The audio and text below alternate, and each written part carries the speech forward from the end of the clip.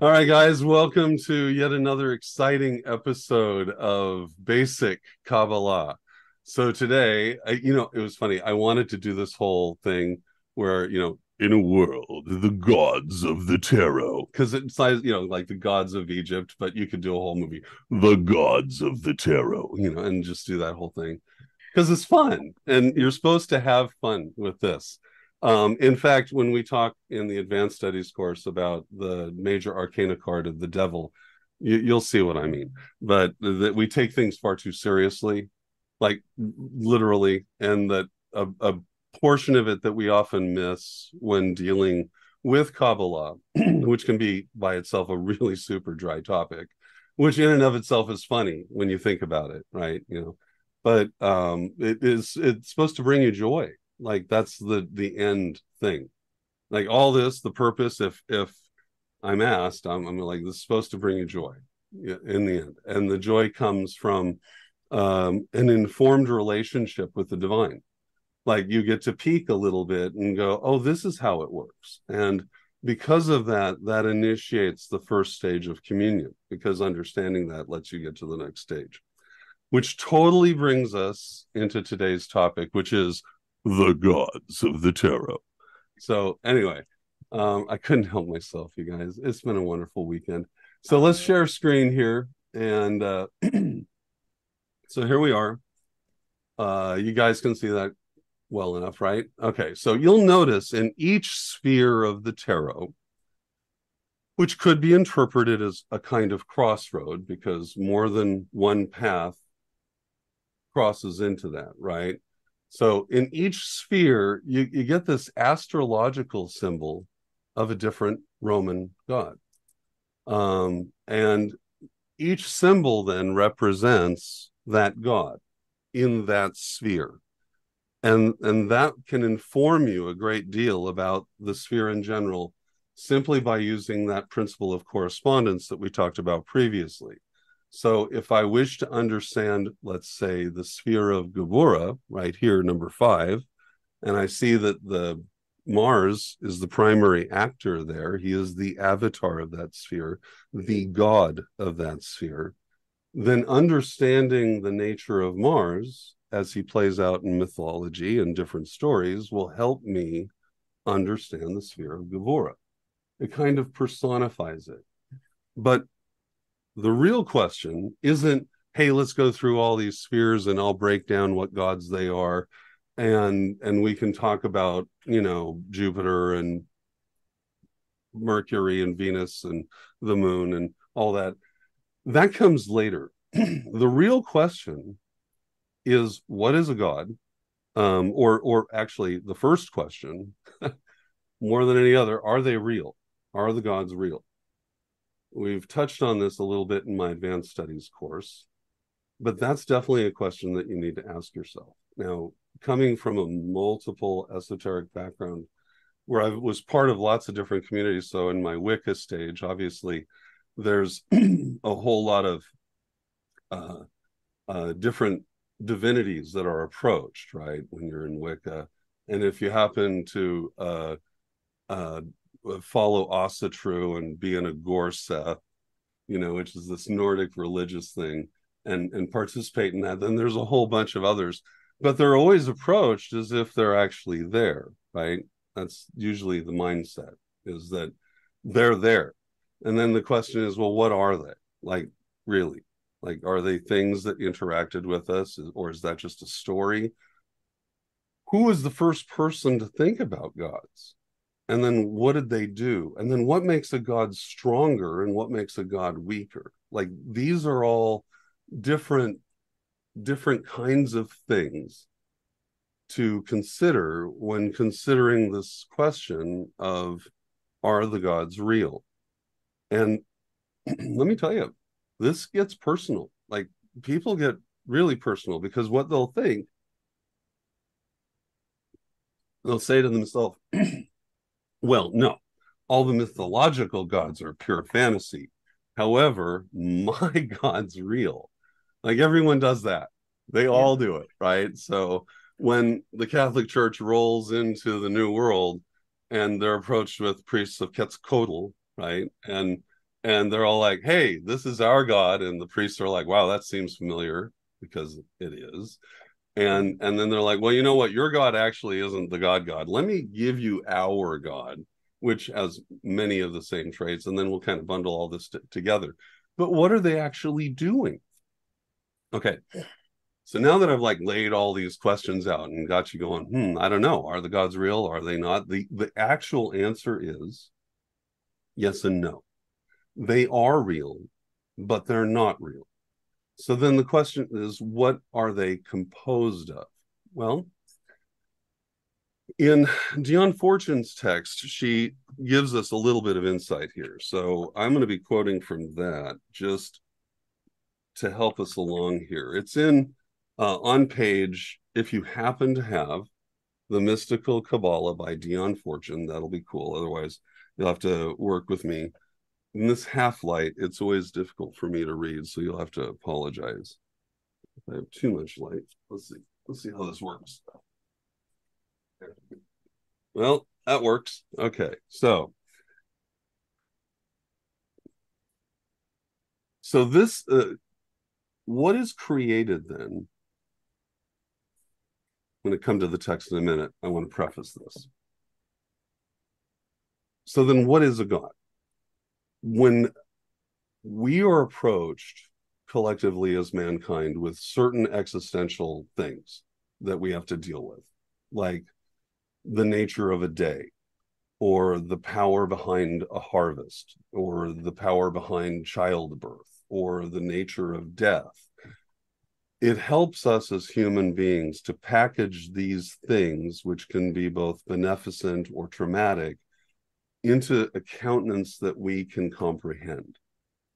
And because we are beings that speak in symbolic terms constantly, we are always and forever using that in our language.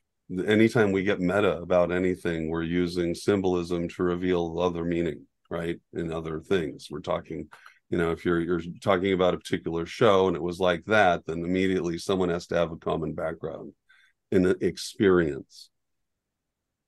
Our predecessors, our forefathers living in this environment must have experienced some sort of cognitive awakening that made them aware of their environment and also their relationship with it. In order for them to deal with it, like let's say deal with the nature of a thunderstorm and lightning strikes, right? They began to develop characteristics, formative characteristics with language and description to provide a house, a home, a temple, whereby these forces of nature could then be embodied in soul. It's why my biggest gripe with contemporary religious thinking is that it's not specific enough to yield salvation. Meaning, if you don't have a set of rules of conduct that align your vibration in such a way so that your behavior would induce communion with the force that you wish to communicate with. So if I seek communion with a being of pure light, then I can't just with my mouth flap around as Isaiah and draw nigh unto them with my mouth, but leave my heart far from them. Okay? The heart has to go with the mouth. And in that sense, the heart is representative of your inner will, your innermost desire. So if you seek communion with those forces, it must be a product of your innermost desire as well as those forces. So looking at Dion Fortune's work, then, she's describing this on the previous page, this process. Then in section 11, she says, in order to achieve this end, he builds up in his imagination a mental picture intended to represent the being that is the presiding genius of the natural phenomenon he wishes to come to term with. A genius is the intellectual entity that exists there. He builds it up repeatedly. He adores it. He prays to it. He invokes it. If his invocation be sufficiently fervent, the being he is seeking will hear him telepathically and may become interested in what he's doing. So what we're talking about is we are here on the material plane. We are in Malkut, and we are creating something for a being that exists within the astral plane, within Yetzirah. So that incorporates the forces of the seventh sphere of Netzik, which is the force of all this, the material sphere of Hod, which provides the structure, and the sphere of Yesod, which provides the rhythmic foundation. Things can come into being and they can cease to be. In the case, as she continues and says, gradually it may become tamed and domesticated. I think that's interesting, the idea of taming and domesticating an astral entity. And finally, it may be persuaded to ensoul from time to time the form that has been built up out of the mind stuff for its vehicle. Mind stuff is language. That's what mind stuff is. So if I say that this divinity which I am creating is unchangeable, right? That it is eternal. It gives you the entire reason behind the Council of Nicaea and why all the religious figures gathered together at one point to discuss the nature of the Son of God, and to describe it.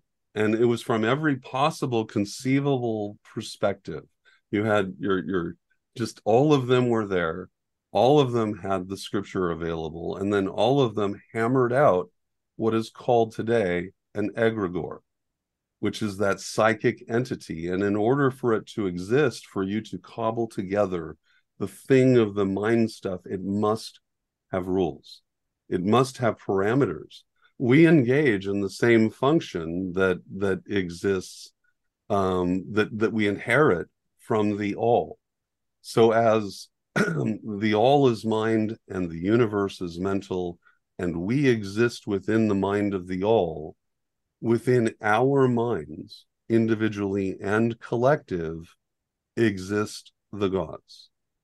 For we create for these forces of nature, which are always there, a personality that they can inhabit. And that personality then allows them to enliven the symbolic nature that they embody, so that each god has a series of animal totems or colors or behaviors or stories. And over time, you begin to realize that each culture is speaking often to the same life experiences or the same experiences with divinity. So Zeus and Odin can be seen as co-equal because of their nature as king of gods and things like that, as you can with other cultures that would also present a solitary divinity as being the king and that person throwing divine lightning bolts around and commanding thunder and storms in the air. All of those guys are probably the same person, lensed through a different cultural perspective. So as she continues, she says, success in the operation depends, of course, on the degree to which the worshiper can appreciate through sympathy the nature of the being he is bent upon invoking. As she continues on, she points out in the next section that as things wane and populations stop pumping energy into these things, then those divinities recede. And so, today the meaning beyond name only of the god Zeus or Jupiter or Inanni or Horus or Quetzalcoatl or just any of these gods, because there's no one who's actually organizing a religious body with performances and sacrifices and consistent symbology relating to a narrative to give you the structure to draw that power to you personally. they've all vanished. They're an intellectual exercise until they're not. And the until they're not, which is where we are, is this in section 12.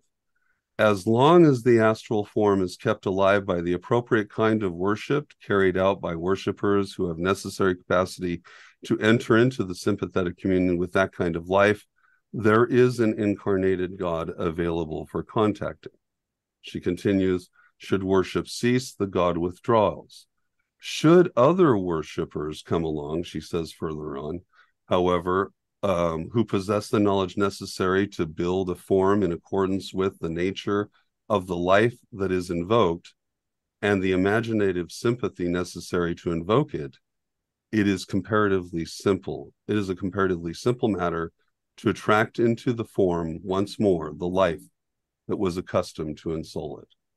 Meaning that all that foundation work that our collective ancestry pumped into it over thousands of years as they worked with those entities, refined them, defined them, had them incorporated into their actual life, we can draw upon that essence for enlightenment at the very least when we consult which gods are presented in the tree of life as we work around. That's what they're there for. And the terms that we want to study them are in terms of what they do astrologically. These are astrological symbols. So what we're looking for isn't necessarily it isn't necessarily their mythological duty, but how they are presented astrologically, how they interact with us on a personal, subjective level. These then, that is the reason why we do not see the gods presented as they are in the spheres on the paths, right? We have a subjective reality on the paths, a subjective experience that we embody as we walk from one sphere to the next. But then when we get to that sphere, it's like a base coach in baseball. You know, you get up there and then that coach is like, okay, you've made it to first base and this is what you need to do to, you know, and they inform you as to the relationship of what that base is about, what that sphere is about, and what is necessary then to leave on the path extending from it. We're going to talk more about that today in our advanced course when we discuss the devil card and how it extends from Hod into Tipperet. So it's a path that leads from the formative world into the creative world. And the conjunction there is the higher self. So it's pretty significant dialogue. But in this case, when we look at the spheres, a little drink here. Oh, that's good. It's apple cinnamon tea. Perfect. Okay. So in this case, when we're looking at each of the individual spheres, we're seeking to engage in communion with that divinity. And the best way to do it is to understand, is to approach the divinity on its terms. So when you enter, and it's not how do I say this? What we believe they are is less important than what the people who created them believed it is. So it's important to understand the period in which they were created, like how long ago, the kind of people that would have developed that divinity, and why they would approach it at all. Because you have to remember that what we consider the intellectual exercise of mythology today was day-to-day life for them, as significant as going to church on Sunday and worshiping Jesus, or whatever else, you know, and consulting the Buddha, any modern religion. Like it, as much as we practice that today, they practiced it then, and we haven't changed. Like as people, in terms of how we approach religion. So the degree of faithfulness that you see among Christians and Muslims and Jews and Buddhists today is going to be probably the same level of faithfulness that you saw back in the day among Romans worshiping Jove and Juno, you know. It certainly, you know, it's or Catholics, you know, that it's just remember that also when something loses its value religiously, people will stop doing it. Like you just can't convince a person to keep offering sacrifice if they're not seeing anything significant on the back end. It's why religion has such a hard time, even today, holding people's attention, because they're kind of waiting for that communion, that spiritual payoff. And simply by doing a series of things often isn't enough to engage in the personal transformation or transmutation that is required, you know, to actually get that level of communion. Okay, so how are we doing so far? Any questions? Good? Okay. Just wanted to pause just for a moment. Okay, we're going to pull that picture back up. So we now have when we look at the tree, there are in fact 9 gods presented here, not 10. And that's because the 10th sphere down here at the bottom, Malkut, that's that's the "you are here" button, you know, like when you're in a mall, a shopping mall, and treat this like a mall photograph. So that's the "you are here" button. And then each of the spheres are like different shops in your shopping mall. Actually, it's a pretty good analogy. So, and there are certain things, you know, you wouldn't, for instance, go and expect to find hunting gear in a jewelry store, right? So, in the same sense, if I want to seek out a great hunter, let's say, then, you know, I probably would be working up here with Mars, right? Is often the guy who's the tactician. He's often associated with great hunters. You know, if I want to talk to a great diplomat, I might seek out Jupiter, right? And that's simply because astrologically speaking, this character's persona is one that's outgoing and, you know, capable to negotiate and communicate. And you'll find that if you use those subjective analogs and then realize that it's still about you, like all of this is still about you. Like when you're dealing with these gods, it is your impression of them. It's always your impression. That's why it's always a personal relationship that you develop, whether it's with Zeus or Venus or Apollo, or Hermes, or if it's Jesus or the Buddha. The personal relationship comes from you actually understanding who you are relating to. So, are the gods real? Yes and no.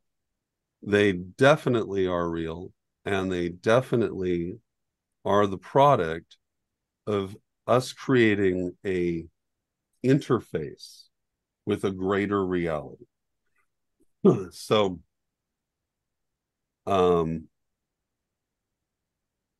in one way, you could say,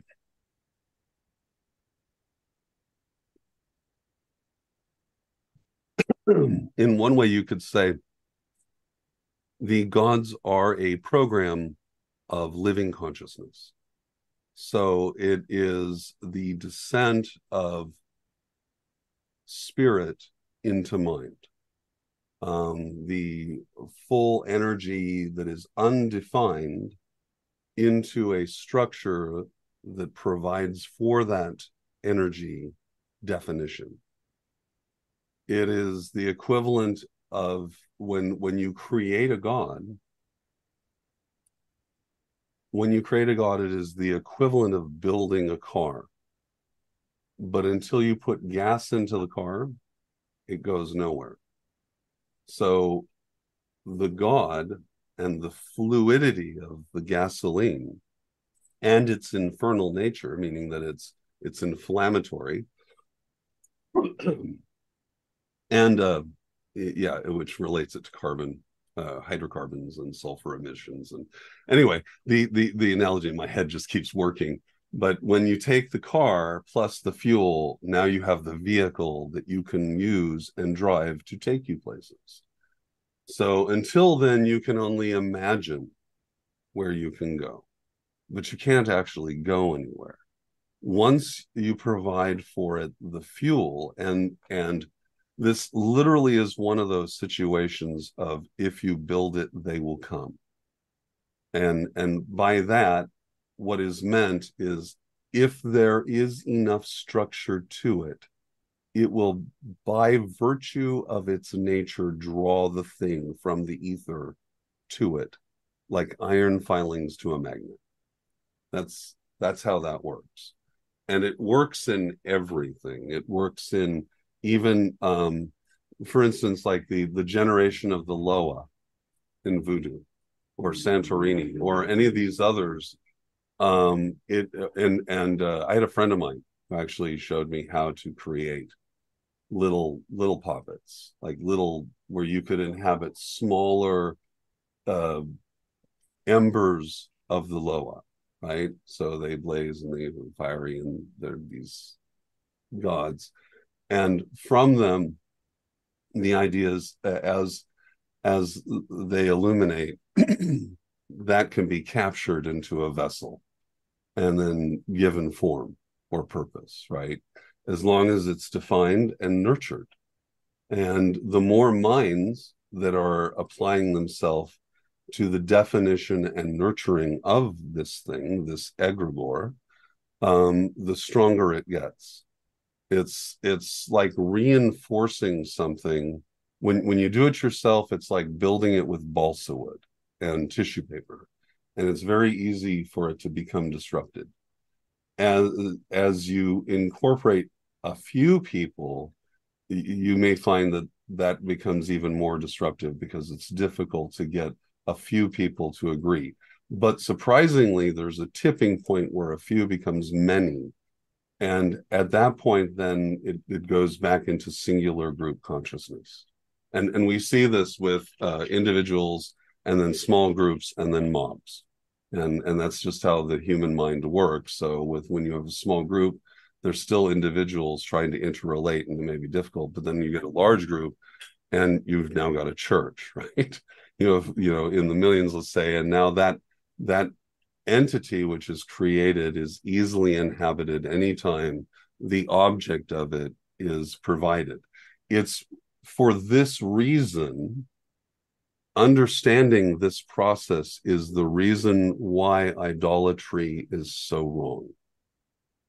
It's the core reason why I stopped reading tarot professionally, because no matter how much you try to explain to someone the cards aren't magical or what have you, they believe they are, and they don't understand that they're just the car without the gas, and the gas comes from someplace else.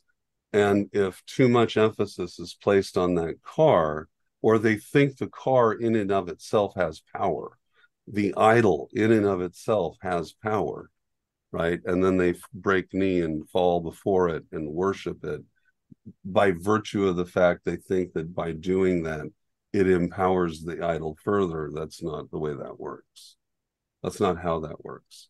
The very fact that the person is kneeling before the idol is proof that they don't understand this process, because they don't understand that the idol is like a cell phone. It's the signal is carried through the phone and interpreted by the phone so that we can understand it. And similarly, if I create a statue, the signal is that divine force, which is then put through that image, and contemplation of that image allows for interface with that force, whether the force be something of strength, like in Gevura, or mercy, or communicative ability, or the ability to, be a scoundrel. I don't know. the ability to understand love. Each of these are forces which are embodied within those spheres, and we can come to terms with them through an application of our understanding of the form that we've given it. I guess I can't really stress enough just that the idolatry is a really bad thing. Like, it's destructive. And it is. It absolutely stops you. It in terms of idolatry comes when the person is adamant that the gods are real, when their own mind demonstrates that there's uncertainty, that they'll never be certain, that it's impossible to be certain, and no amount of people telling you it's real will still make you certain, because it's a personal thing. It's your personal interface. So if we collectively gather together and we say, okay, we agree that this interface is a good one. We like the principles that are embodied with it. We like the emblematic nature of self-sacrifice and truthfulness and goodliness. And so, you become Christian or whatnot, or Catholic. Or you like the nature of the Buddha and the peaceful, you get me. If that's where you're at and we gather together, then our strength comes from each other, but it also comes from our focus upon a unified point of consciousness, because we're all kind of we share agreed upon tendencies, which then form a gentle lattice work of our faith, right? So that because if you don't have this really gentle lattice work, it describes this in other ways. If all you are is the force that comes from Netzik, and you don't have the intelligence or structure that is provided through Mercury, right? These two ideas, then you're only getting half. And the people that are adamant that the gods exist, they find themselves lost amid this whole phase of illusion. It's like a dream state, because they're right and yet they're wrong, and so because of their rightness, they're able to self-affirm, because they exist under a pillar of mercy. They're able, surprisingly, to blind themselves to the greater reality. Like, there's just a number of things that take place when you dispense from the dualism that is expressed in the tree and polarize to just one side, ignoring the other, right? Nothing is monopolar in the tree. At no point in the tree is anything monopolar. It's always two poles, two ideas, which then define the thing between them and simultaneously define the nature of the poles. Because what the one thing is, the other is not.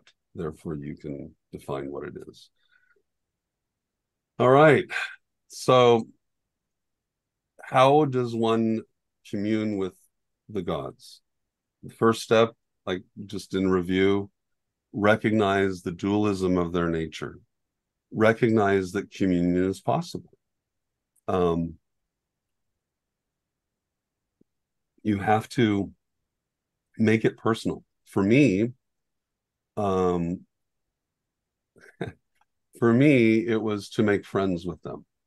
And in truth, I still I have difficulty with some of the gods because of their story. Jupiter in particular is a really tough god for me to deal with on occasion, just because of the nature of the myths associated with Jupiter on multiple levels. I'll leave it to you guys to think about that, but Jupiter is considered a liar, and he's a thief, and he's had other things. The patron of thieves is in Hode, but there's a whole different reason for that. That's in Mercury. But Jupiter himself, through other myths, is, not always the great and shining light. He's all over the, just read up on Zeus. Zeus wasn't always a pleasant individual.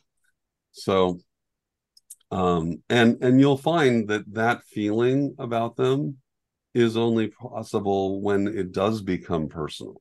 When you recognize them, you recognize the force that has been behind them, and realize that, on an abstract level, it's just, this idea.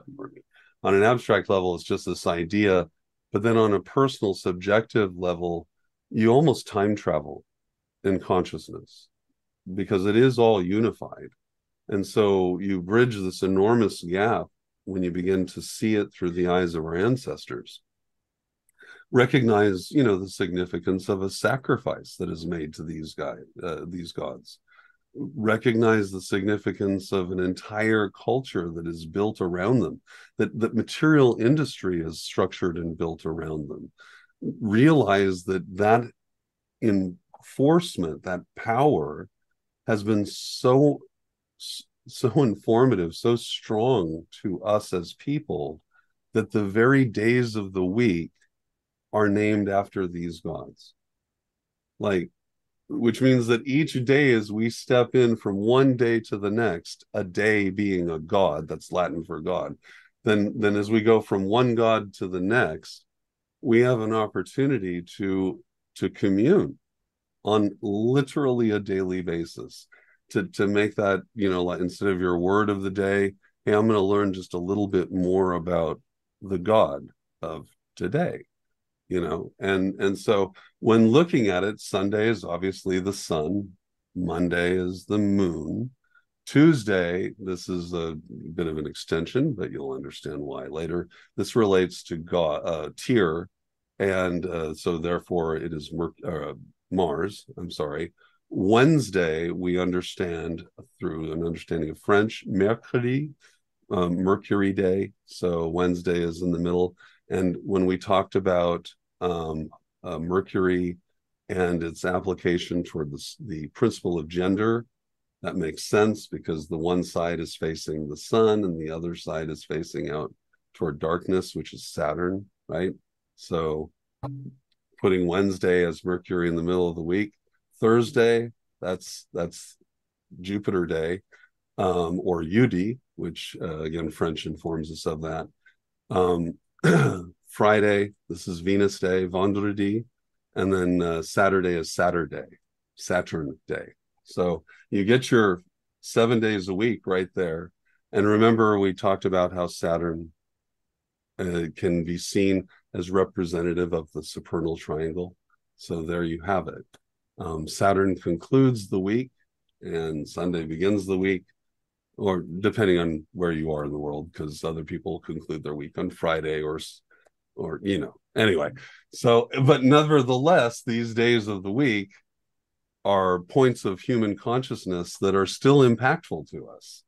And so it behooves us to understand the fullness of that impact, and then realize that because we have the days of the week, the scaffolding, the bare bones of the bridge that will take us from here to there has never gone away. It's never been fully neglected, which means that we can commune on each of these days if we purposefully begin to focus on each of the gods as presented within the tarot or within the tree of life. The exception being Uranus and Pluto, which is number 2 and number 1. We'll talk about those guys later. But for now, that's it. That's your introductory broad stroke sweep of the gods of the tarot. Couldn't help it.